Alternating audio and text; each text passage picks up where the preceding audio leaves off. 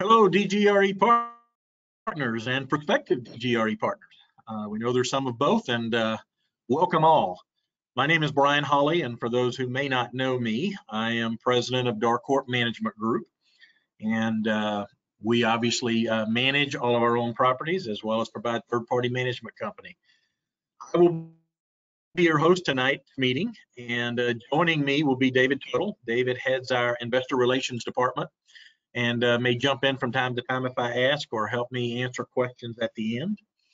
Darwin will not be joining us this evening as he is traveling and will not be able to join us. Let me start out by saying we very much appreciate you joining us this evening, and as you hear us say a lot, we know you have a choice where you place your investment dollars, and we take that very, very seriously. Our driving principle is to always make decisions that are in the best interest of the partners. And that's really the reason that we have this meeting tonight and that we hold these monthly meetings is to keep you, our partners, up to date, informed, and allow you to ask any questions about your particular investment. So without further ado, I'm going to go ahead and start tonight. Let's start by reviewing our agenda. Again, welcome. The first thing I'm going to do is just give a real brief update on Oakview. Nothing major there, but just a real quick announcement. All looking good at closing this month. I'm going to spend the bulk of the time on the DGRE portfolio performance update, and that's where I'm going to go through each of the 15 properties. Not a lot of detail, but give you some key performance indicators on each of the properties, just to give you an idea how the property is going. If there's any major issues, I'll let you know at that time, but there's really not a lot other than just giving you the performance indicators so you can see how your investment opportunity is performing. My favorite part of the night is when I get to let everybody know about the mailbox money checks that we're sending out to our partners. And in fact, the announcement that I'll make tonight will be for October, and most of you already know because you probably already received your ACH transaction, your direct deposit, and or your check. So, but still a fun time for me to get to share that news. We'll certainly have plenty of time at the end of the presentation for question and answers. I would invite you to go ahead and ask and type in the chat box. Type in any questions that you may have as we go. At the end of the meeting, I'll go back and try to order I'll go back in order in which they were submitted and try to answer all of the questions. And again, we'll do our best to get to all of the questions tonight. And if we don't, we'll get you some answers and follow up with you personally if time does not allow us to do that. So without further ado, we're going to move on. Well, let me give you the Oakview apartment update real quick. And again, just very brief. Everything is on track. As those of you who are in this project, you know that we had a zoning issue with the city and the property. Very minor issue, but something that the city had to correct. In fact, it's a little bit, not funny, but it's a little bit humorous that it wasn't the exact same zoning issue, but those of you are familiar with Gold Creek, also, which is the sister property to Oakview, had a zoning issue in the same city. Bottom line is they were able to take care of it, and they are doing so here at Oakview as well. The 12th is the date that the city will officially handle the zoning issue and get it passed so that we can get that closed. Our expectation is that we will close sometime between the 21st and the 25th of November. So I know that if you're a partner, I know David and Garrett have been reaching out to you to get your money in. Need that in as quickly as possible. I think most of it's already in, but we do anticipate closing right in the third week of November. So nothing but good news there, and Oakview Apartments will officially be part of the Darwin German real estate portfolio. So let's move right into our portfolio updates, and in no particular order. As I said, these are key performance indicators from July through October. And what you see here is I'm just going to kind of highlight the occupancy, the income, the net operating income, and then talk a little bit about rent delinquency. As you know, we are still in the midst of the COVID pandemic, and all of you know how that has affected property performance throughout the year. We're glad to say that we're operating very well. In fact, the properties, each of the properties we're talking about are doing better if you compare them to the previous year. So while COVID has absolutely presented some challenges, we're finding ways to overcome those challenges and keeping the performance of the properties very positive. Certainly it will get better when we can get through this and we have the ability to evict, which is still kind of an iffy, and I'll handle that really up front because it applies to all of the properties. There's not an eviction moratorium in place, but there is what's called a CDC declaration in place, and that just allows a tenant of any property to file what's called a CDC declaration, and it means that if they meet certain criteria, then we cannot evict that tenant or we cannot move them out. We do still have a fair number of people at each property. It's not a high percentage, but we do still have some that we just still cannot evict. However, some good news, the eviction moratorium that ended in late July, we were able to start that in August. And as you'll see as we go through here, the positive signs of that, because we were able to evict a good number of people. In fact, at our last meeting, I gave you an update and told you that we had evicted, at that point, filed 30 evictions and had won 23 of those evictions in our favor. So that's good news. Now, every month, we do still have people filing the CDC declaration. But again, it's a manageable situation. Yes, it drives delinquency up, and it's delinquency. Obviously, we'd love that to be income as opposed to delinquency. But as you will see as we go through here, really not a negative trend, and things are still moving in a positive direction. So let's start with Amber Vista. Again, you can see the occupancy in the low 90s, income still in the mid 10, almost 105 this month. Expenses in the low 60s range with your net operating income, high 30s to mid 40s. Rent delinquency is continuing to crawl up there at Amber Vista, but again, almost all of these people have applied for CDC declaration protection. So at this point, we cannot do a whole lot about that other than to hold them accountable for the criteria they have to meet. Moving on to Brookside. Brookside is probably, well, I'll just tell you up front, you'll see the income is not a good trend. However, we do not believe, and I shouldn't even say not a good trend, certainly was not a good October in our eyes. We do not believe this is a trend, however. There were a number of tenants. This is one of the properties where we had tenants actually organize. You've heard me talk about this in previous meetings, where we had tenants that actually organized and went around and talked to a lot of other people.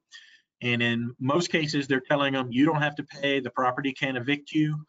What these tenants are finding out, and you'll see later as I talk about in Riverbend, it is just not true what they're telling the tenants. However, it is causing us some delinquency issues and some collection issues short term, because these people believe they do not have to pay in some cases and that we cannot evict them.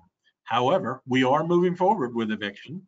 We do have a higher percentage of people at Brookside that have filed the CDC, but that doesn't account for all 18,000 of you see the delinquency. So we expect those numbers in November and December to start heading right back up where we want them to be. Income this month was almost 265. You can see again that is down a bit from August and September. Expenses holding steady in the low 140s. Net operating income mid 120s. And again, as I said, the rental delinquency is continuing to head up as these people think they do not have to pay, but as they get hit with the eviction notice and then realize, oh, I received some bad information, then we expect to collect most of that. The corners, not much information here because we've actually had the corners for only 1 month. We took over on September 30th. That is our newest acquisition.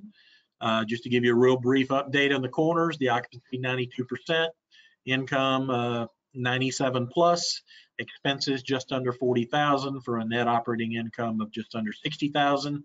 Rent delinquency has not been an issue at this property, and we continue that. We expect that to continue with just 1274 outstanding on rent delinquency for the month of October. And again, just a reminder, the corners was acquired on September 30th, so congratulations to those partners who are in the corners, and we certainly expect that to be a success for DGRE partners as well. Crossings, just again, a really consistent performer, mid-90s in occupancies. Income, again, just over 100,000 for the month. Expenses holding steady in the high 50s, low 60s, with your net operating income in the low to mid 40s. And your rent delinquency, again, this is a trend you'll see as more people file the CDC declaration. This tends to be a short-term trend, though, because, again, once we let them know the truth, and we tend to collect a good amount of that. But rent delinquency was up just over $6,000 at Crossing in October. Gold Creek, and again, I'll point to just kind of an overall trend with the portfolio. We talked about this at our September meeting, where what you have is that a lot of residents, a lot of people out there, not just DGRE residents, but nationwide. There is a trend portfolio wide where the income is slipping just a bit. And again, it's not a big trend, we don't believe, but it is going down a little bit. And we really believe that is due to the fact that there is no stimulus package. What you have is that people, the extra unemployment benefits have ended. And that's the extra $600 a week that many people were given under the unemployment benefits. There's also, as you know, Congress has still not given anything in regards to a stimulus in a while, and there are a lot of people banking on that. So we did see that accounts for this trend down that you see, but again, not a serious trend down because the properties were overperforming to begin with. We're still in good shape and can withstand that temporary downturn. Income just under 275. Occupancy up in the mid-90s, expenses in the 150s for a net operating income of 123,000 at Gold Creek. Halinani, nothing but good news here. As we told you before, April through July, Halinani and Kanani both, which I'll get to here shortly, really kind of suffered more than anybody due to the situation on Maui. The tourism industry is everything on Maui, and they shut down. The shutdown of the island really caused a lot of job losses and then the inability to pay the rent. However, you can see a very, very good positive numbers from August, September, and October, where occupancy is back to 100%. Your income is back up to where we would expect it to be. Expenses holding steady with your net operating income in the low teens. So nothing but good news now to report in regards to Halinani. Kainani, really the same thing. Saw the same trend. Obviously, these two properties are next door to each other in Maui, so you would expect what affects one to affect the other. But again, as you can see, these numbers are right back up at 100% occupancy in August, September, and October. The income is right back up into the low to mid 20s, with the expenses holding steady in the 6, 7, 8 range, with the net operating income in the mid teens. So again, Halinani and Kanani, really good rebound and great job by them out there once the effect of the shutdown on Maui kind of ended. Ridgemar Plaza, again, you see very strong occupancy. You can see the income continuously steadily climbing, going back to July 40, August 51, a slight dip in September, but in October right back up over 51,000. Expenses, again, in the high 20s, which is where we would expect it to be. Net operating income in the high teens to low 20s, which is where we would expect that property to perform. And again, just rent delinquency, you can see in October took another increase. Again, this is just people filing CDC declarations for protection and or people counting on stimulus. In some cases, it's housing payments that are late, but really Ridgemar Plaza is performing as we would expect. Riverbend, just again, continues to be a steady performer, mid 90s on your occupancy. Income remains right at the 170 level or above. Expenses in the mid to high 90s, with your net operating income in mid 70s to low 80s. And your rent delinquency, again, same thing, 14 in July, 16 in August, 11 in September, and then back up to 17 in October. One of the things that we can really point to, and or I would point out to everybody, is, if we were collecting about 80% of that rent, which normally on a property that's about, our delinquency is somewhere in the 2-3% range, what we try to strive for. But even if we could just collect about 80% of that delinquency and had 20% versus 2%, you can see where this property would be performing. Riverbend would just be a shining star because you'd be in the 180s in regards to income. So Riverbend continuing to hold steady and perform well. Silver Creek, nothing but good news here. You can see the occupancy is still mid-90s. Income continues to climb from just under 300 in July to a little over 305 in October. So October was our best month ever at Silver Creek. And I'd point out again, really the same thing. Really where we want this property to be is somewhere in the 315 to 320 range in income right now. And if you look at the income, and if we could collect, about 80% of that, then we would be right where we expect to be. We'd be 315 to over 320 in collections, which is where we want to be in income on this property. Expenses, really good month in October. We were able to really look at the expenses and save in some places. Net operating income, as you can see, really healthy, 170, almost 175 in October. One thing I've been pointing out the last couple of months and just like to reiterate, Silver Creek is one of those properties where we have interior rehabs going on as part of our CapEx plan.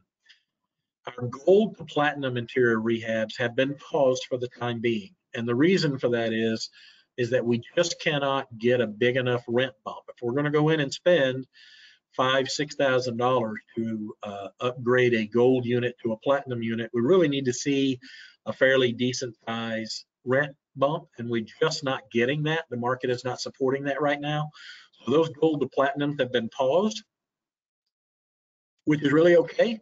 As it says here, we're focusing more on leasing to the current inventory level, and we've been successful at increasing the income without spending that $5,000 or $6,000 for the interior upgrades. The bronze upgrade, or what some people call classics, this was the lowest level units at Silver Creek. We are continuing those. We still have about another 20 that are currently as bronze units, and we will continue to rehab those as they become available because we do get a sizable rent bump from those, somewhere in the $200 to $250 range. So those we'll continue to do. Southwest, as you saw in August, really what I like to say about Southwest is they had their kind of reckoning month a little bit before everybody else did. Theirs was in August. You can see incoming all the way down to 45,000 with delinquency way up at almost 22,000. But since then, they were just a little bit ahead of the curve, I should say. But since then, you can see occupancy has remained strong at 97%, back up to 64,000 income in September, a little over 61,000 in October. Expenses holding steady in the mid 30s to low 40s, with the net operating income in the high teens to low 20s. And again, rent delinquency continues to be an issue. Most properties, not just this one, but again, it just points out the fact that when we're able to evict these people and hold these people accountable and able to collect the vast majority of that rent delinquency, you can see what that's going to do to our income, which is, again, just great news for all of the properties. 1019, I'm always excited to talk about 1019. Those of you who are 1019 partners know the tremendous success that 1019 has been this year, really since Darcourt Management took over. But again, just highlighting here that we remain very strong occupancy in the high 90s, income a little over 129. And as I pointed out, we've been as high, if you look back in July, we've been as high as 138. I would just remind everybody that we were still in lease up mode at that point, and we had a lot of other income. And when I say that, that's your application fees for people moving in, your admin fees for people moving in, your risk fees for people moving in. So I don't want you to see that this is a big drop from July. It's just that as you become full and become fully occupied, then that other income drops while your rent obviously goes up. Your rent collections goes up, but your other income drops. So really where you see 1019 in October is where we expect this to be. Somewhere in the 125 to 130 range is where this is going to consistently be. So we're thrilled with those numbers. Expenses, again, sub 50,000, so great job there. Net operating income, very healthy. You can see that just continues to climb from the mid 60s up into the, from the mid 70s up to just over 80,000 in October. Rent delinquency, it's a totally different demographic, and we really don't have a rent delinquency issue at 1019. That's a testament to the manager and the staff, and again, just a little bit different, quite a bit different actually, demographic that we deal with there. So rent delinquency is not a big issue there. This will probably be my last reminder to you, but just again, celebrating for those of you out there that are 1019 partners that the refinance process at 1019 was completed in August. And it returned right at 27% of the original investment. In 12 months, there'll be an additional 7 to 8% return of capital once the principal and interest escrow that we have to set aside at the refi is returned to us, at which point we'll return that to the partners. And then those of you who are in 1019 already know that distributions to the partners were started in September. So just thrilled about that. The other piece of good news about 1019 is, due to COVID, our short-term rental, or what we call the Airbnb units, really came to a complete standstill. Nobody was traveling, nobody was renting B&B units, but it has really picked up the last 3 months. We're averaging around $5,500 for the last 3 months, and that continues to go up. So really excited about those coming back online and performing. Valley Center, which is our office building where our offices are located. You can see the occupancy is just remaining as is. We've had a few tenants move in, a few tenants move out, but it's just, it's right where it is. As I said, as I've told you before, the occupancy at Valley Center is based upon square footage as opposed to the number of units you have, which is how we gauge it in the apartment world. The income, you can see in October, a little over 120, expenses 58. Net operating income 62. So if you look across from July through October, you just see really steady numbers. Again, I would just point out August looks like it was a really huge month, and it was. But I would tell you that July and August performed a little bit because we were still collecting 2019 charges from the previous owner. So July and August are a little bit inflated. And between September and October is where we expect this property to level out. Delinquency, I want to point out too, delinquency, I've got it on here, but I also want to remind everybody that part of our buying this property, we negotiated a rent guarantee from April all the way through September, so for the first 6 months. The good news is that we were able to collect the vast majority of the delinquent money. But there was just under 20,000, a little over 19,000 that was not collected in that time. And the good news is we've submitted that and have received that money from the previous owner to make us good on the guarantee. So we didn't lose any of the rent delinquency or total delinquent, any from April through September. We've been made whole on that. So great job of negotiating by Darwin and David and getting that in there to protect everybody. If you haven't seen the property, please come by and see it. The lobby remodel has been completed, and the remaining CapEx project includes signing, we still got to get done, elevator remodel, and some minor issues. But really excited about Valley Center, and we'd love to show it off if you want to come by and take a look at it. We'd love to talk to you about it. Villa Creek, again, very, very solid performer. You see that the occupancy is in the high 90s. Income continues to climb. The income, the biggest reason for the income increase is because, as those of you who are in Villa Creek or have attended these meetings are aware, we had 2 tornado buildings, and those came back online at the 1st of June, and then the other half came back on in July. So we leased those really quickly. Glad to announce that all 14 of those down units are now occupied. But because we were able to rehab those units to a higher level, we got a significant rent bump. On average, about $150 more in the monthly rent bump for those units that were affected by the tornado versus the same floor plan that's on the rest of the property. So that's the biggest reason you see the income driving up, is not only your application admin and risk fees for those people moving in, but we have higher rents now on those 14 units. Expenses a little higher. We had some plumbing well, really plumbing issues which is not unusual at a property this age, but a very, very healthy, still mid-70s net operating income. And I just can't say enough about the staff there. Look at the rent delinquency in July, August, September, and October. This is what happens when you have a manager that is really attuned and has kind of formed a community and really knows every single one of those residents. Our manager here has been on that property for 5 years, knows every single one of them, and she just makes sure that they pay their bills. So kudos to the staff there. Kudos to Vicki for the direction she's given them. But 4 months now in a row that Villa Creek has closed out with 0 in rent delinquency.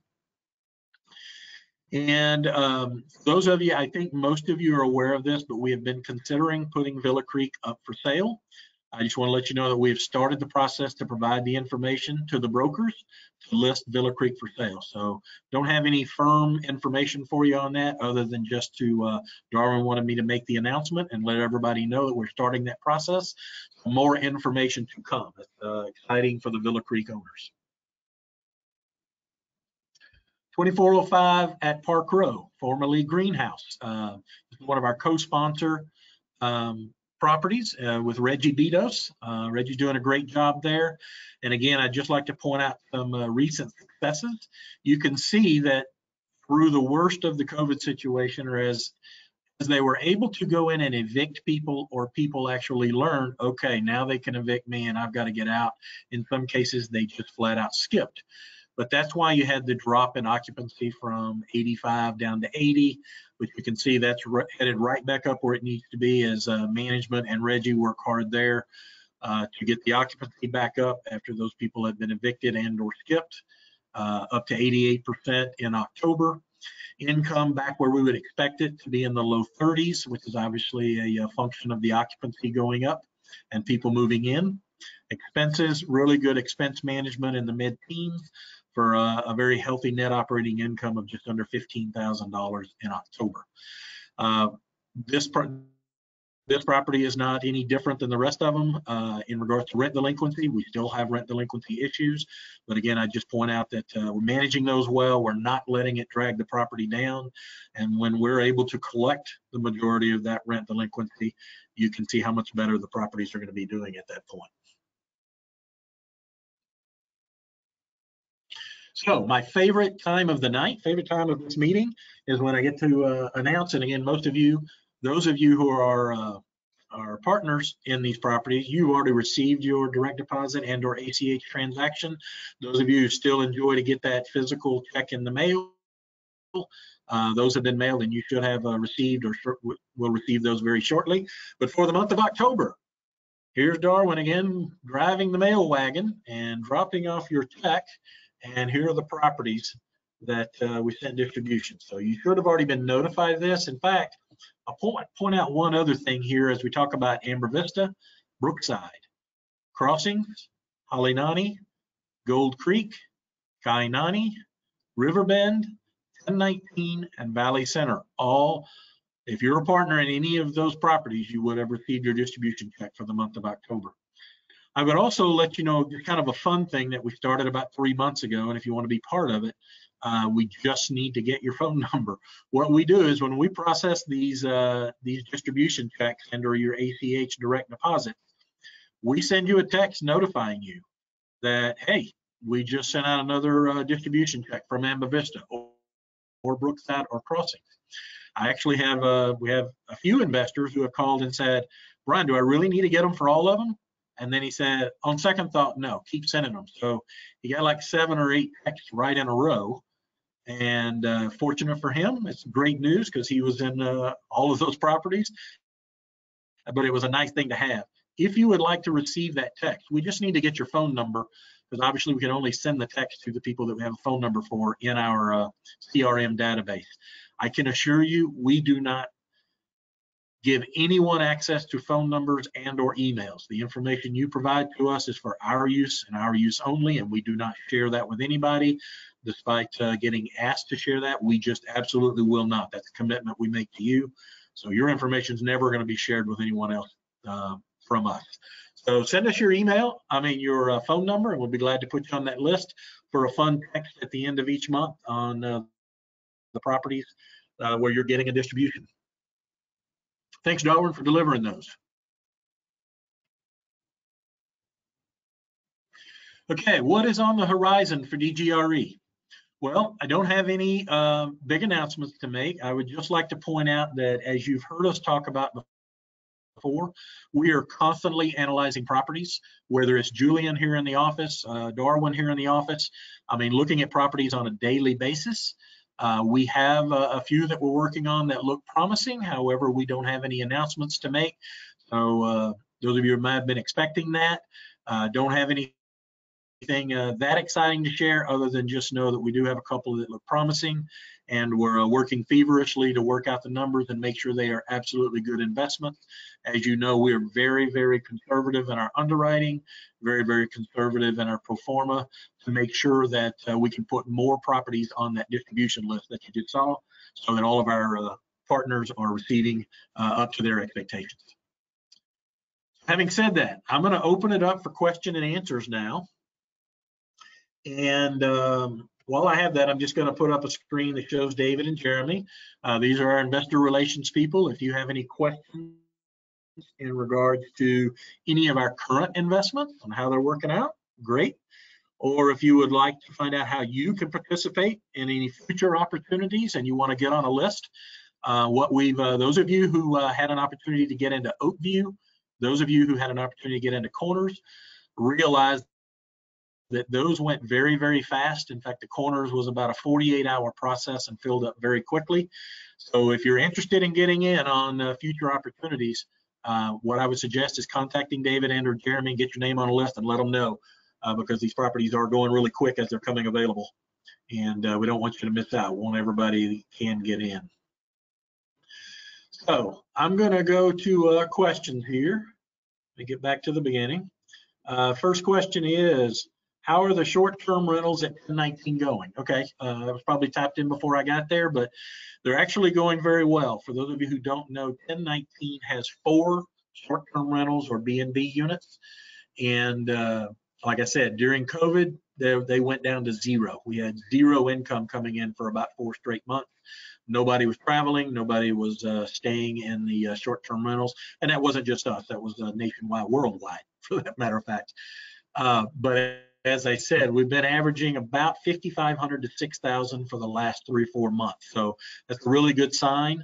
I'm fortunate enough where I get to see every time somebody books, I get a notice email that's telling me, and it's just exciting to see those emails come in for 2, 3, 4, and 5 5-night bookings. So they're actually coming back very well. Next question, are there any lawsuits against the CDC on evictions? Great question, Phil. There have been lawsuits filed. However, none of them have come to any resolution. In fact, the only thing that has changed, I think, since we talked last about the CDC declaration is when we talked in early October, then we still did not have the ability to evict if they filed a CDC declaration. That's changed a little bit. To answer your question, we can still file eviction on someone who has claimed CDC declaration protection. However, we cannot put them out. We cannot set them out, and we cannot get the writ to actually set them out. So you might say, well, what good does it do to file the eviction if you can't put them out anyway, even if the judgment goes in your favor? Really good question, but there actually is an advantage to it, and we are filing evictions on many of those who are filing a CDC declaration. But what it allows us to do is to get on the court docket so that we don't have to wait until last minute. This puts us on the docket and it just sits there. It also gives us an opportunity. Keep in mind that if a tenant has filed CDC declaration, they must meet criteria. Really, the only one that counts to us is that they are making a good faith effort to make us payments on a monthly basis. So we may have someone that filed CDC declaration and made a payment, but if they don't pay the next month, guess what? That eviction has already been filed, and we can get it on the docket that much quicker. And we do have some that have made 1 payment or 2 payments, and then we have some that don't make any payments even though they have promised to pay.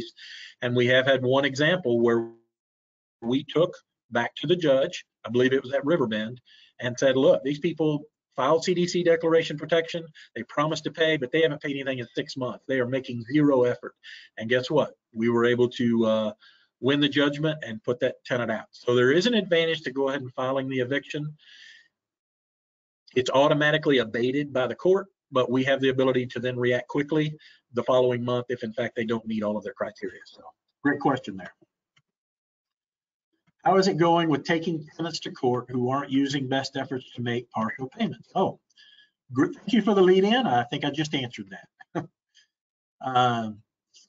Any updates on Village Oaks? Okay, Village Oaks was a property. When you say update, I don't have any performance updates because again, we've had that for less than a month. Village Oaks, for those of you who don't know, is a property we were about to roll out. It's a co-sponsor property. It's in Dallas, and the co-sponsor raised a lot more money. You know, our co-sponsor agreement is they raise about 50%, we'll raise about 50%. It's still a DGRE property. We're still managing it. We're still overseeing the property to make sure it performs. But the co-sponsor raised well, not all of it, but a very healthy chunk of it, and it literally was gone just a few minutes after we put it out there. So that's the reason many of you may not have seen Village Oaks. It just literally, as soon as it went out, it filled up. It was only $1.5 million raise to begin with, and like I said, the sponsor raised the vast majority of that, so it was very, very quick. But we do have Village Oaks under ownership and under management, and look for that on our December update or January update, depending on whether we have a December meeting, and I'll be able to give you performance updates on Village Oaks. Okay, it says expected first distribution for the corners. Okay, let's talk about that for a minute. Typically, it's not unheard of, but it's pretty unusual to have that again. We've only had corners for 1 month. Really what we need to do is have that property settle in. And when I say that, it's not like Oakview where we've had, you know, when we take that over, that's going to be a little bit different situation because we've had management there for over 100 days by the time we take over Oakview. Corners, we're taking over from a previous management company. We really need a good 60 to 90 days to vet that property, make sure that it's running the way we want it to run. So far, good news. There's no reason to believe that there's any issue. But one of the things that we do too is we go in and realize immediate savings from our more efficient management than most previous management. And that will affect the amount of distribution too. So again, be patient with us on corners. Usually takes about 60 to 90 days before we process the first distribution for new properties. Next question is cost segregation going to be done this year on the corners? The answer is absolutely yes. Any and all of our acquisitions, we will look at seeing whether cost segregation makes sense. So all of the properties that were acquired so far in 2020, absolutely, we will start that process right after the first of the year because, as you know, they only affect your taxes for 2021. So absolutely, the answer is yes. Our strategy is to do cost segregation on every single property to maximize your depreciation. Okay, let me scroll down a little bit here. CDC declaration is only for non-payment of rent. Are you trying to evict problem tenant for reasons other than non-payment of rent? Really good question, and the answer is absolutely yes. You are correct that the CDC declaration as well as the eviction moratorium before it only protected them from non-payment of rent. We could, and again, we had one property where we found that somebody was selling drugs out of the property. Guess what? We evicted them, had no problem evicting them. So if they are a problem for the property, causing danger to residents, nuisance, then the answer is absolutely yes. We can still evict people, even if they're under CDC declaration, for other reasons other than non-payment of rent. How do we get tax documents for Oakview? And how do we set up new mailbox funds for Oakview as we are new to DGRE? Okay, great question. Tax documents, of course, if you Oakview, we're closing here in about 2.5 weeks. We will have that property for what, about 5-6 weeks. in 2020. So you will absolutely get tax documents. Those typically, we have those out by early to mid-March of the following year, so that you've got it, we'll send you your K-1 for the property. Those will be sent to you. If you are a partner, you already have an account with us in IMS, which is our investor management services. And as you know, we send those directly to you via email, or you have the ability to get those through IMS. But if you are a partner, expect all of those to be completed and in your hands by mid-March of 2021. The second part of that question was, how do we set up for new mailbox funds? What I would do if you're new to DGRE, as this one intimates, reach out to David Cuddle. His name is right here on the screen, and let him get you set up with an IMS account. That's where all of our communications happen, and that's where you'll be able to access any investments that you get into. So you'll be able to, at that point, for example, go into IMS and set up a direct deposit account for these mailbox money checks. Okay, do we have any updates on Southwest? Yeah, go ahead, Brian, David. This is David. Let me jump in on that. You're actually one of the protections that we've taken to fight wire fraud is we do not allow you to make a change to your direct deposit information in IMS. That's a manual process. So if you would like to, instead of receiving a paper check, we all love the mailbox money check. If you'd like to have a direct deposit, email me, david@darwingerman.com, and I will send you a form that you'll have to fill out and return to me, and we will manually set you up for direct deposit. Just wanted to clarify that. Thank you, David, for that reminder. Yeah, it's just to protect everyone from fraud. So we would actually make the change in your account for you. But contact David, and he can get you the information that you need. Next question, is there an update on Southwest Apartments? Yeah, I'm not sure what update you want. So type in another question. I know we went through it so you can see the performance over the last 4 months. You're right, Anand was a co-sponsor on that property and doing well. View numbers. What I can tell you is the reason that I don't have Oakview on here is because we do not have ownership of Oakview yet. So really any numbers or any performance numbers that I give you don't really relate directly to you. They relate directly to the previous owner. What I will tell you, having met with him last Friday, is actually, I'll go ahead and share this with you, what he said. He said, I probably should have waited a few months before I sold this property, because now under Darcourt management, that property is worth about $2 million more than it was when I sold it to you. Well, it's one of the reasons that we settled on a price before we purchased Oakview. We knew and felt confident that our management team was going to be able to increase the performance there and increase the value. So Ashish, wait one more, or actually 2 more months. We take over Oakview at the end of November, so we'll have our first look at Oakview performance numbers. Having said that, Ashish, if you'd like current numbers, I'll be glad to provide them. Just shoot me a quick email, let me know what you want, and I'll be glad to provide those to you. Okay, sorry, I'm scrolling through.